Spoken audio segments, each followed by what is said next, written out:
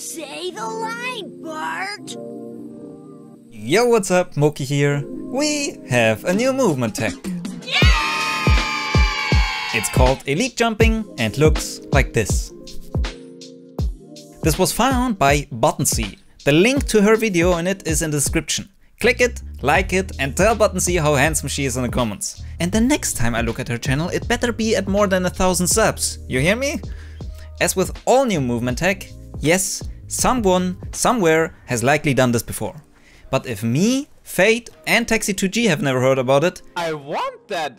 It's fair to call it new. No, your buddy Kevin has not been doing this since release. Thank you. Elite jumping is at its core just a normal zipline super jump. But you turn 180 degrees in between the interact and scroll wheel jump. Because of that, controllers will not be able to do it. Even on a sensitivity of 10, I'm pretty sure you just can't turn around quick enough. Think of it as 3 distinct actions. Interact, turn, scroll wheel jump.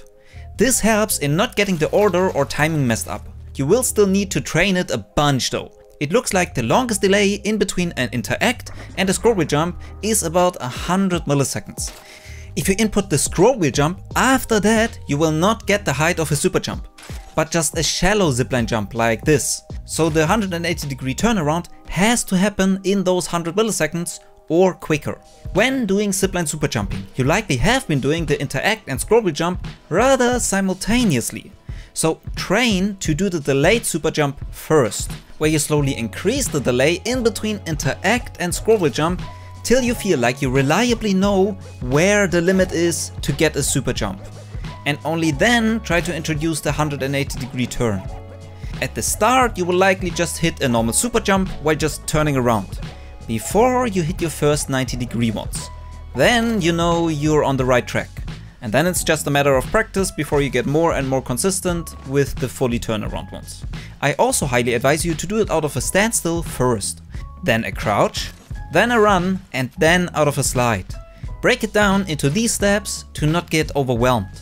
The testing for this also revealed that you get a slightly bigger super jump if you do a delayed one. The longer time on the zip seems to be responsible for this. Till now, our method to turn around off a super jump was to Tap-Strafe out of it. But that doesn't nearly give you the same distance as an elite jump. But you can Tap-Strafe out of an elite jump. This lets you get onto the top of the zipline shafts in the streamer buildings. Well, at least till they remove Tap-Strafing next week. Elite jumping does not work off horizontal ziplines, but it does work off slanted ones, which could result in some very crazy clips, cause those give you even more momentum. With which comes my call to all of you to take elite jumping into real games and show us what you got.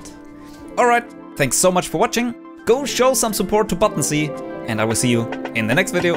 Bye!